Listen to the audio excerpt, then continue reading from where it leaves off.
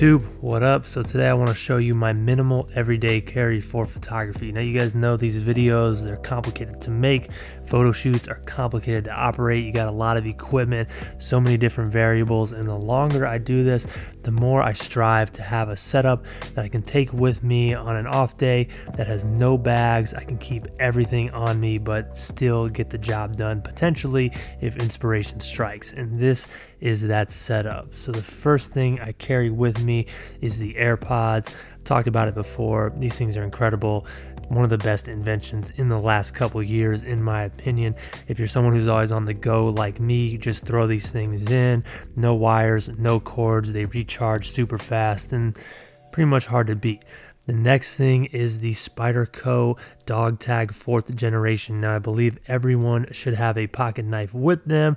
Nothing crazy. This one is less than 1 inch. It cuts everything you need it to cut, gets the job done, and in a super convenient, cool looking package. Now the watch that I've been wearing as of late is the Zinn U1. This is a German-made automatic watch. It's self-winding, no batteries, no recharging, and in the photo and video world, you are constantly charging batteries. So it's nice to have one piece of equipment that is completely self-sustaining and doesn't require batteries.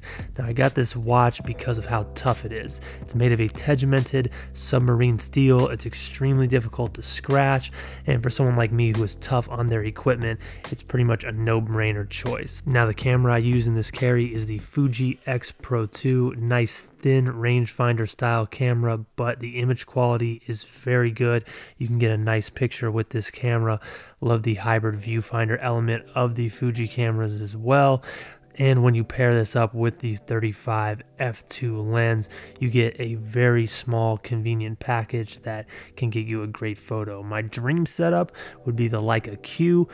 Who knows, maybe we'll get there one day, but for now, the X Pro 2 with the 35 f2 gets the job done for pretty much everything. When I go out like this, I only like to bring one camera body and one lens. So I may bring the 16-1.4 if I want a wider lens, but it's only one body, one lens. And typically, I don't like to use a wrist strap on these days, but if I do, I'm gonna use this Dispatch paracord strap in the camo.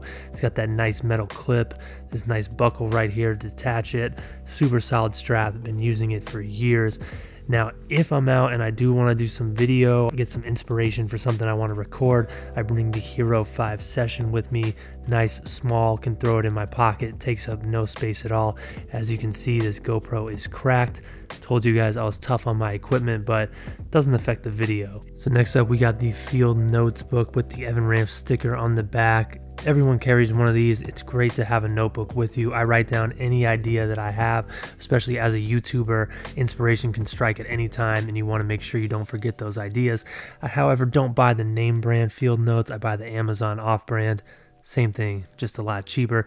Now this last thing is very extra. It's actually not minimal at all, but it's too cool to not show you. It's the TI2 Designs Carabiner. Now I don't use this all the time. I typically don't use it, but if I'm doing something where I don't want to lose my keys, like I'm going hiking or I'm going through the airport and I just want to make sure I have some bulk to my keys, I throw them on here. It's cool. It's got a bottle opener and like a little mini edge on the top.